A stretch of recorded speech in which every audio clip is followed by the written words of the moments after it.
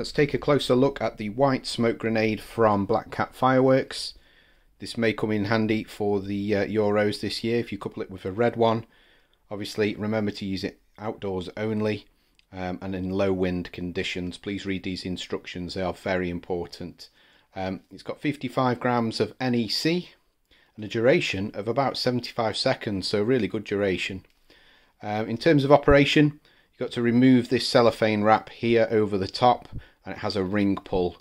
You're going to have to get your finger right round it, give it a good pull, and then place it straight down on a flat surface, ideally in some sand or some ground where you can give it a bit of stability, and then retire immediately, and off it should go for a duration of 75 seconds.